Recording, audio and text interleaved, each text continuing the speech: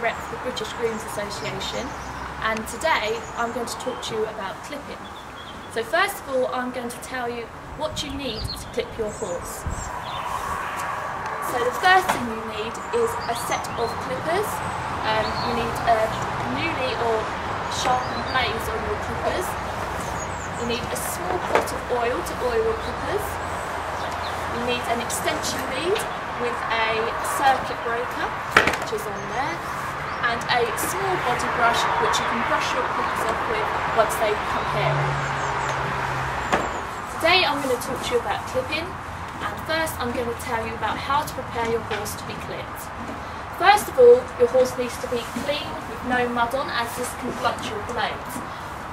Really, your horse should be grease-free, as this will help the clippers to go through easier.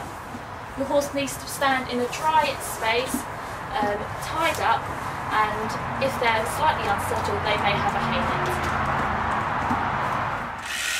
So now we're going to start clipping the horse. Now you're starting on the shoulder. Making nice long strokes against the hair. Now you need to ensure you clip just over each line that you've previously done, and this will stop the clippers making lines on your horse. Now I do recommend that you wear an overall or maybe a slippery surface clothing, and this will stop the hairs sticking to you.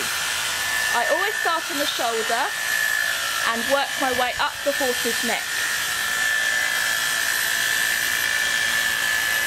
Now you need to check often that your clippers aren't too hot, as this can burn the horse.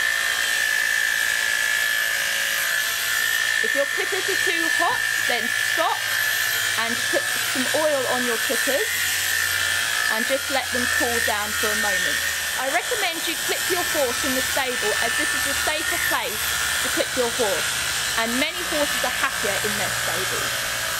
I also recommend, if it's a cold day, you put a rug over your horse's quarters, and this will keep your horse warm.